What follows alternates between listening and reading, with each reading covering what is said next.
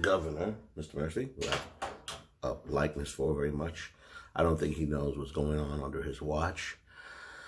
Case in point, really quickly, this is deja vu all over again. Happened to me 20 years ago during another administration.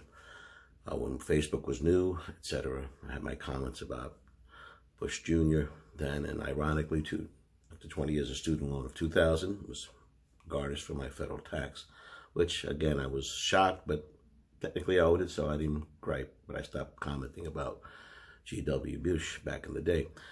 This current climate is very strange, so I'm appealing first to Gregory Castellini, the Director of Unemployment Insurance, as well as the Deputy Director, G. Acosta.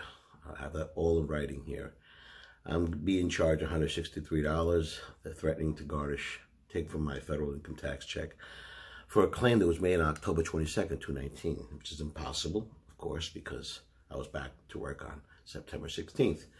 Not for pity. Obviously, I lost a son in 2013, car crash, and was killed at 17 years old. Fast forward, 2016, 6 years later.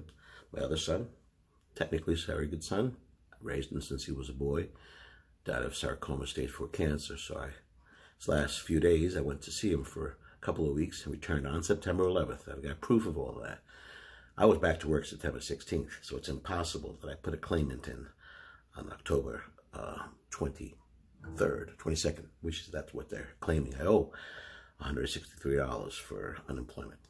Never was given that. And so I'm appealing to Governor Murphy, if Gregory Castellini, Director of Unemployment in New Jersey, insurers can't resolve this, or the tribunal, as they call it, or the Director, G. Acosta. It just seems like it's political sometimes. It just seems very strange. Everything's off. No one answers phones. No one responds. Seems like a war on the working class again. So I officially will endorse my vote for Bernie Sanders today. There's got to be a major revolution. This is ridiculous how they just keep pounding and pounding on the working class. Regardless, I'm a public servant, public safety servant, crossing guard, seasonal work off during the summer, a veteran, a member of American Legion. I don't know what else, you need.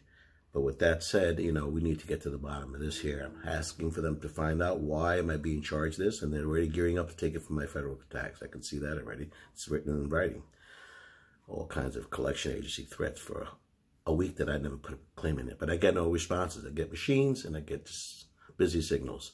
This is disgusting. It's unacceptable. Thank you for listening.